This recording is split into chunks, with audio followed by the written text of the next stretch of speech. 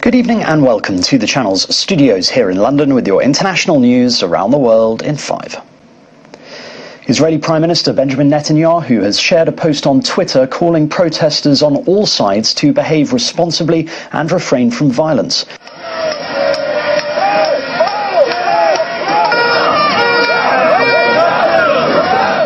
It's after tens of thousands of people took to the streets in anger on Sunday evening after Mr. Netanyahu fired his defense minister.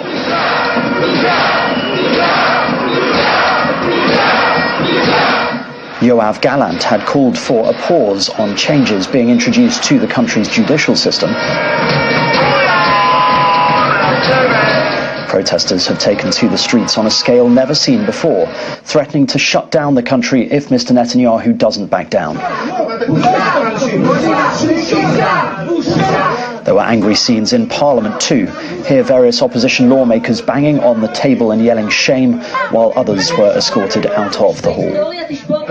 The governor of Mississippi has warned that more severe weather could be on the way to the US state following tornadoes which killed 26 people. Governor Tate Reeves said significant risks remained in parts of the state. Hundreds of people have been displaced in the wake of the tornadoes, which tore through Mississippi and Alabama on Friday night. The mayor of one of the worst affected towns said he had lost personal friends in the disaster. Friday's tornado was the deadliest in the state of Mississippi in more than a decade. At least 25 people have died in the state, with one person confirmed dead in neighboring Alabama. I want to personally thank President Biden and his team for very quickly signing the emergency declaration that we sent up on yesterday. Obviously, the resources that the people here in Rolling Fork and throughout Mississippi need, the help is on the way. And I think that's critically important. Russian shelling in Sloviansk in the Donetsk region has killed 2 people and injured at least 25.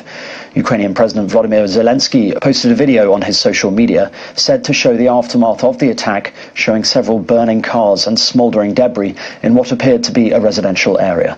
Mr. Zelensky wrote in the post accompanying the video that Ukraine will not forgive these deaths and accused Russia of terrorism. Germany's transport network is at a near standstill as the country experiences one of the largest strikes in decades. Staff at airports, ports, railways, buses and subways walked out shortly after midnight for a 24-hour stoppage.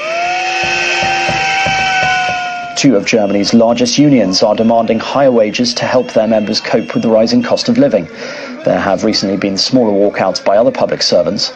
The so-called mega strike, as it has been dubbed in local media, has affected commuter and regional trains operated by Deutsche Bahn, Germany's national rail operator. Kenya's riot police are on the streets of the capital Nairobi in a bid to prevent protests called by the opposition over the high cost of living and alleged election malpractices.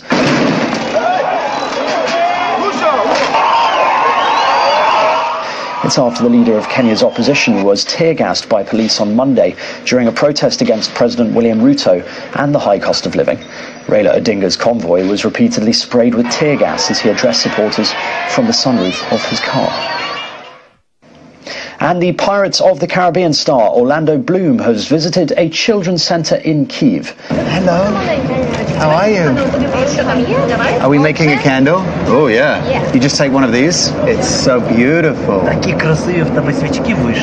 colours. He went with the charity UNICEF, which is offering support for displaced children and their families. According to Ukraine's Prosecutor General's office, at least 465 children have been killed in the 13-month-long war. Wow. Sir, thank you so much. Thanks for coming. What an honor. What a real honor, sir. Nice to meet you. Such a real honor. He also met Ukraine's President Volodymyr Zelensky and told him how inspired he'd been by the strength of the Ukrainian people. To see the children, to see in their eyes, it's palpable, the anxiety, and yet the strength of the Ukrainian people is something that is really awe-inspiring in truth. And that's your international news around the world in 5. Now back to the channel's studios in Lagos.